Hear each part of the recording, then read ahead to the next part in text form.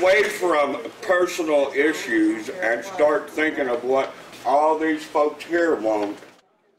Words spoken before city commissioners in Electra chose tonight to let their police chief go. Hello, everyone. I'm Daryl Franklin. Thanks so much for joining us. Gwen's off tonight. 2 days after interim city administrator Mike Price resigned his position in Electra, city commissioners there are removing police chief Michael Hopkins. And that marks the second time within the past year and a half city commissioners have voted to remove the current police chief. Former Chief Hopkins began his career with Electra law enforcement after graduating the Vernon College Police Academy in 2002. He worked as a patrol officer for 6 years, was promoted to deputy chief in February 2014, and finally was promoted again to chief in August 2014. Stephanie Garland was at that meeting tonight. And Stephanie, what reason did city commissioners give for firing Chief Hopkins? You know, Daryl, they didn't give one, even after residents asked repeatedly. Residents in Electra are outraged at what they are calling the latest travesty, firing Police Chief Michael Hopkins. See, I've been here 70 years, and this is the biggest hoax I've ever seen. You need to be worrying about other things. Water lines, in repair streets. Yeah. That's what you need to be focused on instead of trying to destroy the life of a man. This police chief has done more for our young kids and seen them grown up and helped them and guided them along. And now we're going to turn around and knife him in the back. Several times, former Chief Hopkins and citizens alike asked for a motive behind this decision. County was out of here within 5 months of me taking the deputy chief's position.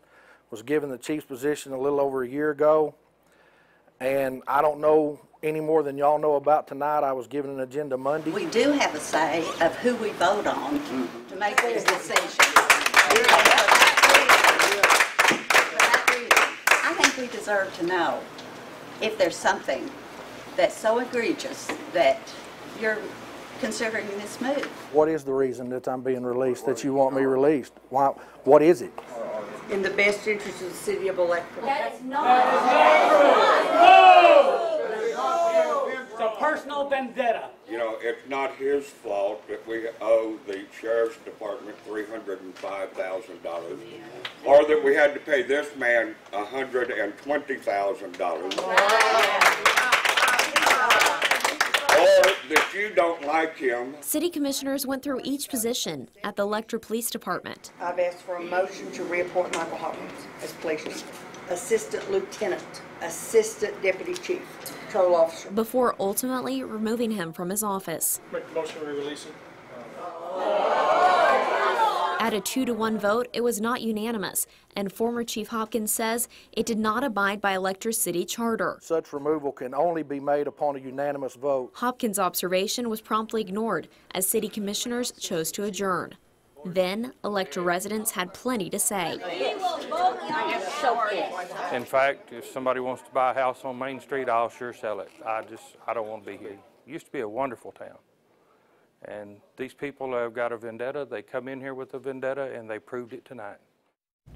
All residents I spoke with today say they'll be passing around a petition to get rid of the current commission who, except for place 3, that's Commissioner Linda Lynn, they voted to release Chief Hopkins. Daryl. Okay, Stephanie, thank you. While Mayor Pam